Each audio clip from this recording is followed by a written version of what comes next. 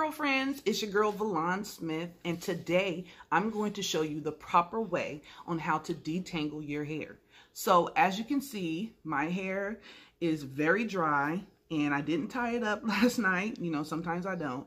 And I was thinking, okay, I want to do a new style today, but I want to detangle it. Now, the #1 true key to the perfect detangle is moisturize.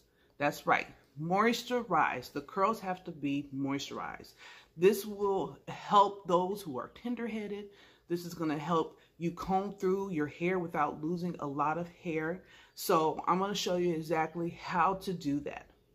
So the first thing you want to do is you want to part the hair into big sections, and you could just use your hands. So what I do is I go like this, and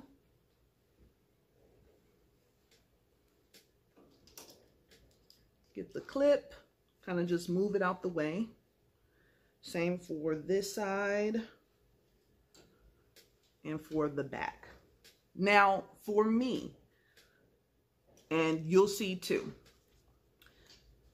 a good detangle is best in the shower, because right after you do your hair, you put the, right after you wash your hair, you put the conditioner on, gobs of conditioner on, and then you just comb it through.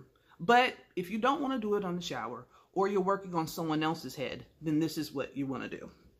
See, it's so thick, the clip didn't even want to take it on.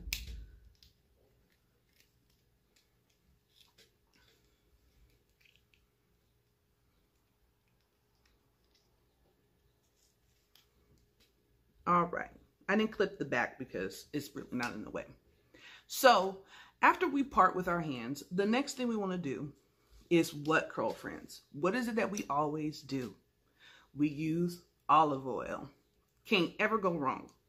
So we're going to use a lot of it. So there goes my oil. Oil 1. I say oil 1 because I'm going to put some more on. And it just, you continue to use the oil depending on your hair's thickness.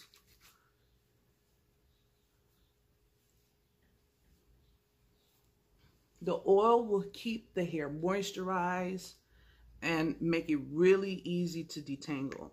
It's kind of hard to detangle just off water.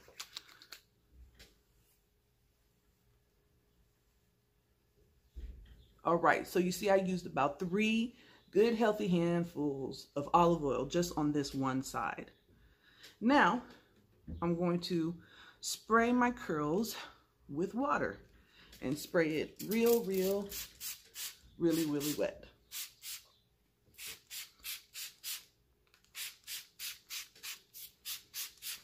As you can see, I got a really big water bottle.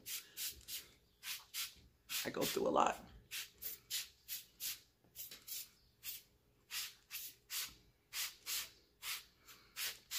You can see with all the water that I use why I say it's just so much easier to do it in the shower.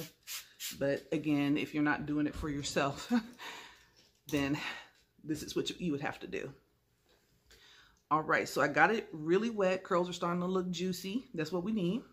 So next, you want to use a wide tooth comb, okay? Never detangle with a small brush, a small comb. Don't do it. You need to start off with a wide tooth comb. I feel like just adding a little bit more water. Okay. So now, to detangle, never start at the root. That's bad. That's where a lot of hair is going to fall out, and for tender-headed people, they're going to cry. You always want to gather the hair together and start at the bottom.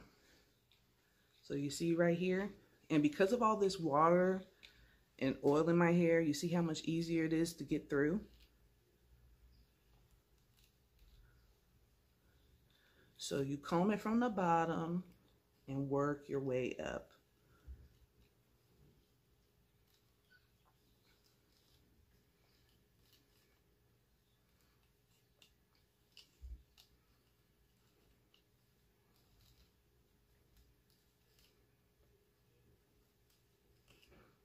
And if you ever feel like you have to, because maybe it's too tangly, you can still go back and wet your hair and add more oil. You can also use a leave-in conditioner too. That's just fine. And you see, I'm almost there at the root.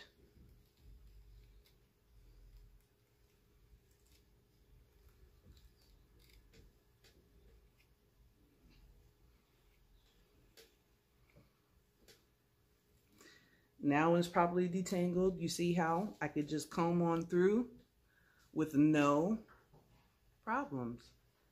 Yay! So that's one section.